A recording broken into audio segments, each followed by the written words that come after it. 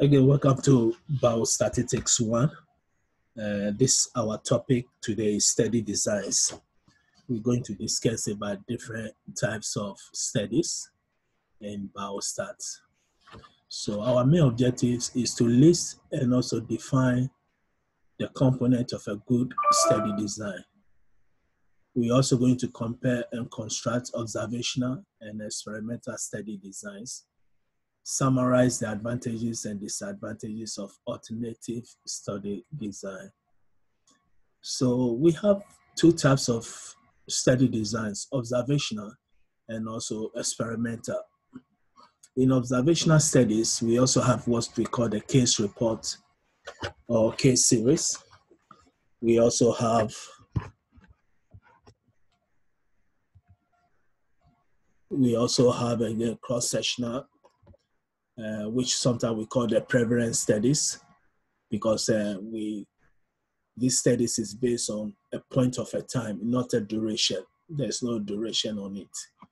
And then case control studies, which involve the case and also the control. Then we have the cohort studies. So our main objective is to go through all these observational studies and also the difference between them. Then experimental studies, we're going to discuss about the clinical trial, which use the randomized control. So first, we start with the observational studies. One thing we know that once a study objective or research questions has been refined or established, which we know is not an easy task, and it normally involves extensive discussion among investigators, also review of literatures, that is the past studies, and also an assessment of ethical and also practical issues. After this has been resolved and we have our study objective and plans, the next step is to choose the study design to most effectively and efficient that will answer our study question. So again, we have different types of study design. Now, the study design is the methodology or the techniques that can be used first to collect our information or data that will address our research questions. So this is where we will discuss different types of, again, study design. And there are so many terminologies here, but again, we may go explain this as time goes on. So first, observational studies. Here we say it's observational studies. So our goal is that we're going to do a studies and we are going to observe. If there will be any intervention, we're going to observe the outcome of it, the cause and effect of it. So observational is inferences limited to description and association with careful design analysis that can make stronger inferences. Here we are going to use our start adjustment. Experimental studies will be based on the cause and effect. But again, in all studies, we need to be careful of the definition of our disease, which is the outcome, and also the exposure, which will be the risk factor. This is again biostat class, more or less like epidemiology course. We have a risk, and what is the outcome of the risk? So everything will be based on the association or if there's any association relationship or causal relationship between a risk factors, the environment or any input, and the outcome, which would be the disease or any outcome. So first we will go through which design is the best will be depend on the study design, the study question, the current knowledge on the topic, how common is disease and the risk factors, and how long will the study takes. For example, the cohort studies cost a lot because cohort studies, the goal is to study a group of our subject within some period of time. So it takes time and also the cost. So we may do the comparisons between them. So first we start with the case report or case studies. First, case report or case series studies is an observational study. So case report will be the detailed report of a specific features of a case. And case series will be the systematic review of a common features of a small number of cases. Again, that's why it's called case series. So again, a case report is a very detailed report of a specific features of a particular participant or case. And case series, again, is a systematic review of the interesting and common features of a small collections or series of cases. One thing is that this type of studies are important in the medical field as they have already historically served to identify new disease. So case series is very good in the medical field, which helps us again identify a new disease. The case series does not include a control or comparison group. Example would be a series of disease-free participants. These studies are relatively easier to conduct, but can be critical as they are unplanned, uncontrolled, and not designed to answer a specific research question. So one of the advantages would be the cost efficient. We can see that in case report or case series, we don't control the studies, and we don't have a specific research question, but it's very good studies because sometimes it helps to discover, again, new disease or new medical problems. So the advantage here will be the cost efficient. The disadvantage, of course, there's no comparison group, no specific research questions, no controls. So the simplest design, the description of interesting observation, a very small number of individuals. Here we say usually case series do not involve control patients, as we said earlier. Patients are free of disease, usually lead to generation of hypotheses for more formal testing. And the criticisms, or I would say the disadvantages, there's no any planning here. There's no any research hypothesis. So an example can be an important case series was once published, I think somewhere in 1981, and the report on how 5 young homosexual men who sought medical care with a rare form of pneumonia and other unusual infections. This led to the discovery of HIV/AIDS. Here we have a young man, maybe somewhere earlier age, less than 30 years, so 20 to 30, and they have a rare form of pneumonia. Normally, the pneumonia cases involve older people, a young person to have it, and not 1, 2, but in this case, within a short period of time, we have at least 5 or more patients. So this is a case series or case report. And that's why we say one of the advantages of case report is discovering new medical problems.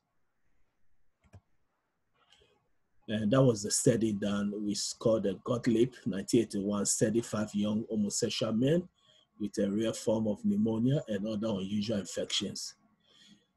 The initial report was followed by more series. So we have 26 cases in New York and also in California. We cluster it. In Southern California, 34 cases among Asians, etc. And the condition term in 1982 as AIDS. So a very good example for case series. It can help us to, especially generating a new medical issues. Now, cross-sectional survey, more better. Advantage is that it's cost efficient. Why? Because observational studies is conducted at a point in time. At a point in time.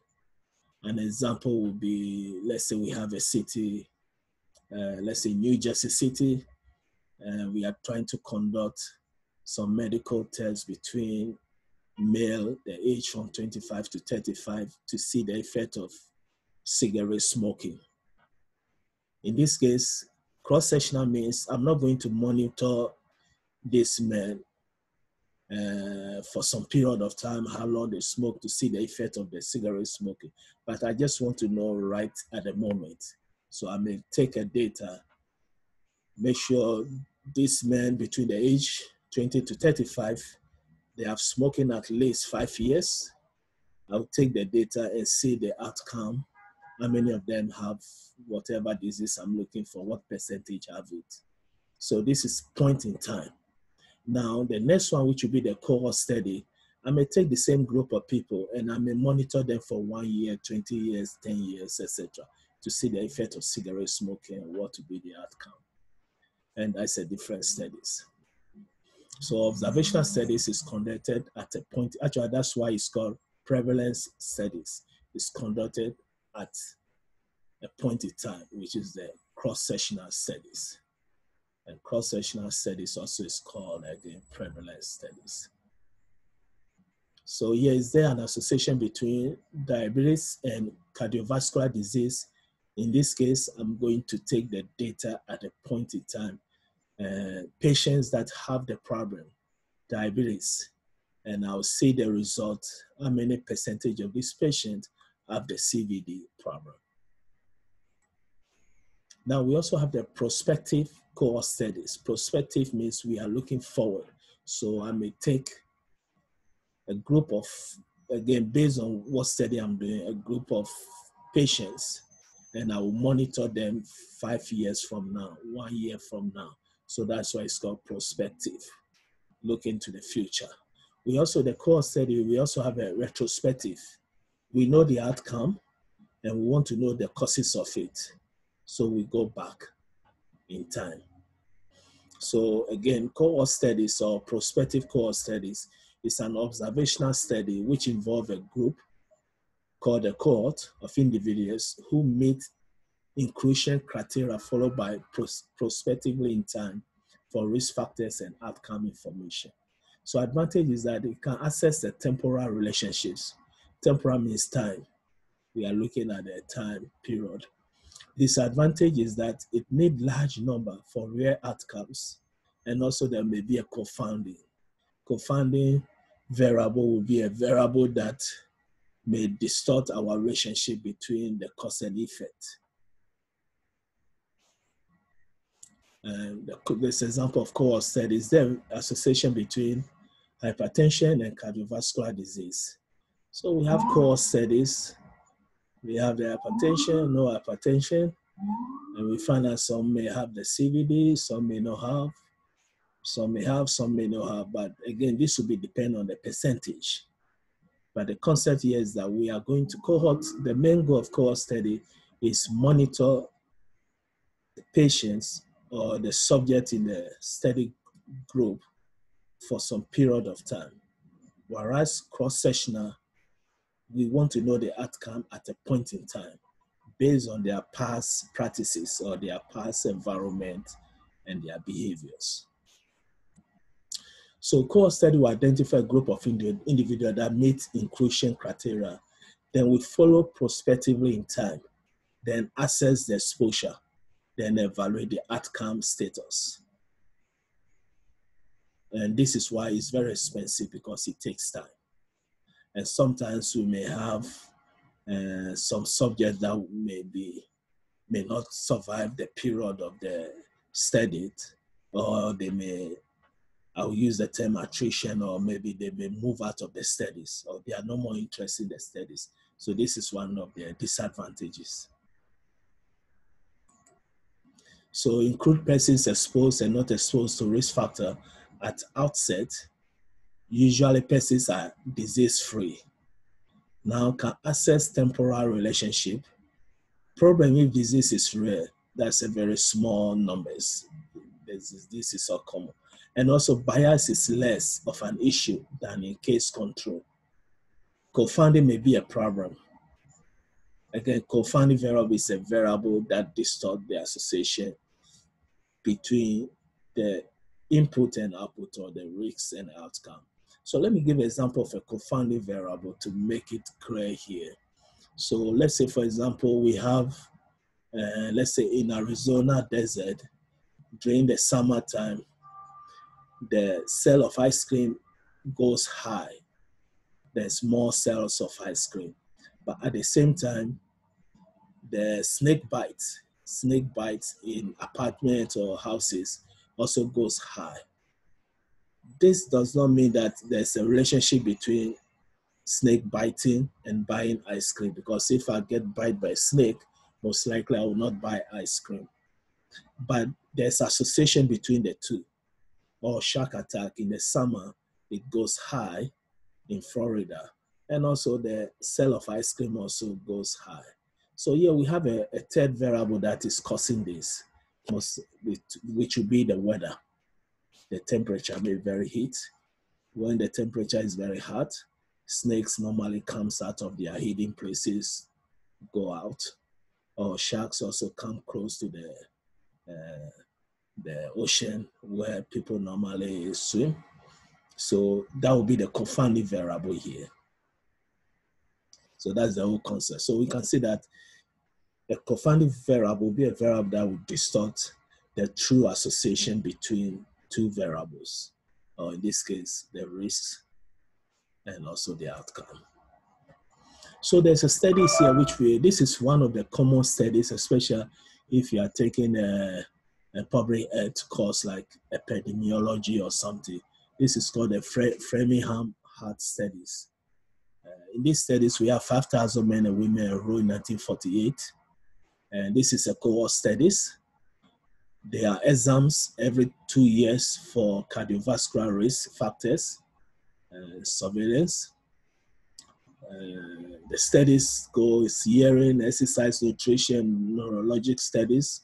All these are studying the subjects, 5,000. And also 5,000 plus their offsprings, and also their spouses enrolled in 1976. And the third generation enrolled in 2002. So this study is still going on. It's a very world famous heart study program. The goal is that we want to know the factors that causes, example will be heart attack or cardiovascular. Is it from genetics, our genes, or is it from our environment, or is it from our behavior?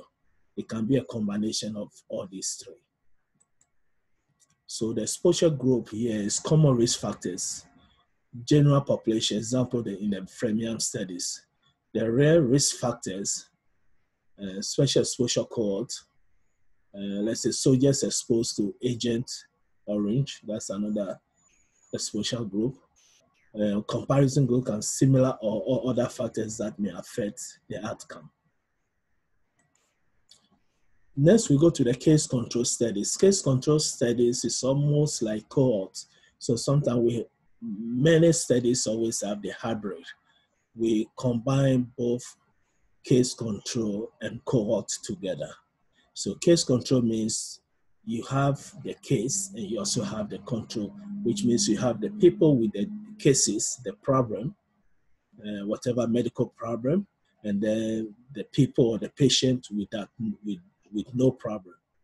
In this case, we want to monitor the two within a period of time, and the intervention that will be given to see what the improvement will be. So observational study that involve individuals with cases, that's the patients that have the problem, and without the cases, we call them the controls, the outcome of interest. Advantage again is the cost and time efficient for rare outcomes. This studies is good for cases that are very, very rare or new cases. Disadvantage is that it needs a careful selection of cases and also controls. And we have to be careful of biases. We have to remove bias. So this is example, is there an association between sleep position and sudden infant death syndrome? So we have a sleep prone, or that. Then we have different sleep prone and others. So here we can say there is no sudden infant death syndrome, or there's a sudden infant death syndrome. So we have those with it, those. So we're going to study these two groups and see. So the study starts from here.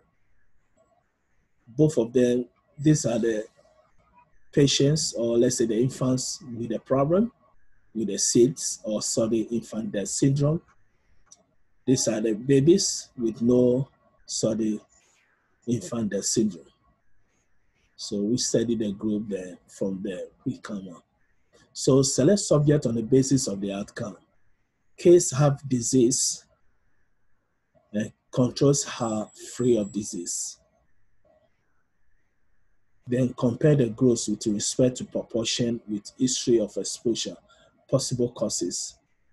Then investigation is retrospective in time. So we go back, see why those who have it and why those who don't have it. What is their differences? So the next session, we talk about sampling. Anytime we are designing a studies, especially in doing data analysis or in statistics, we're always going to do sampling because we cannot study the whole population. For example, we have a city with 3 million people, and I want to study some disease. I don't want to take the data or do the survey of all the 3 million people. There's two disadvantages. One is the time. It will take a lot of time. And secondly, it will be involve a lot of money, the funds that will be involved. So most of the time, we always take a sample. Maybe I may take a sample of 1,000 from 3 million or 200 from 3 million. And the goal of taking your sample is the process of sampling. And the goal is that we always have to remove the biases. We may say the data have to be represented or representation of the data. So selection of cases, we need explicit definition to make cases as homogeneous as possible.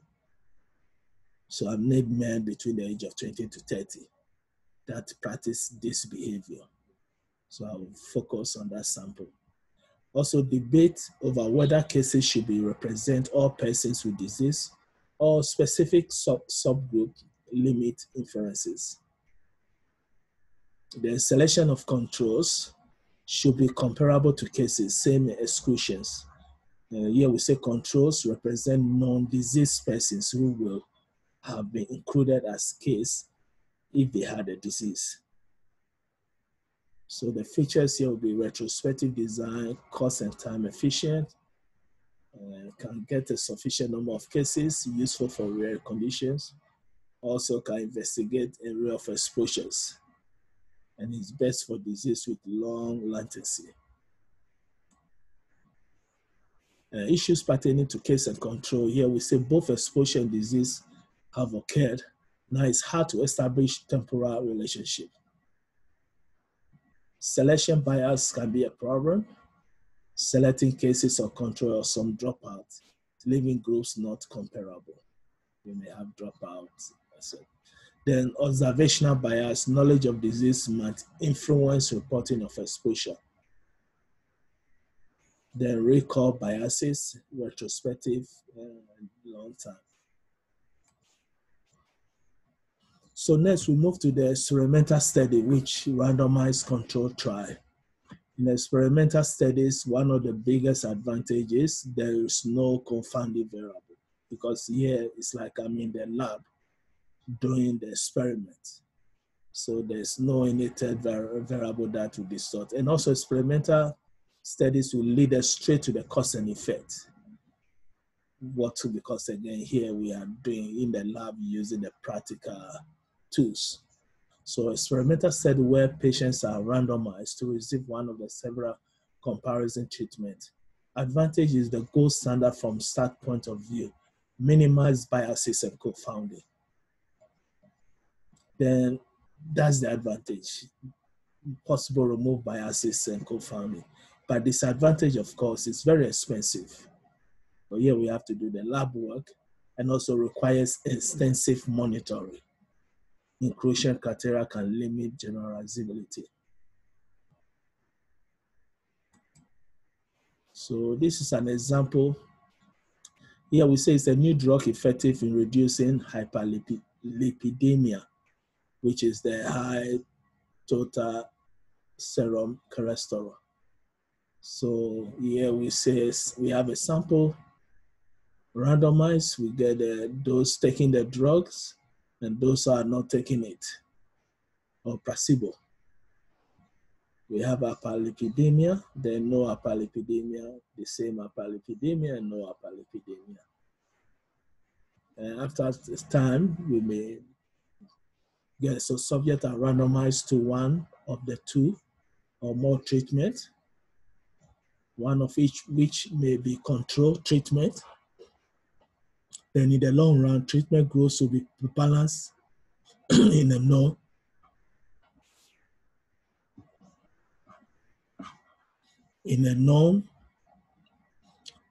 here we saw sometimes it's impossible to blind the participants, for example, when the treatment they compare medical versus surgical.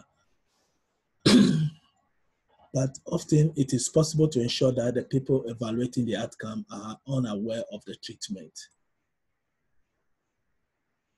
So this will lead us to 4 different phases of our research studies.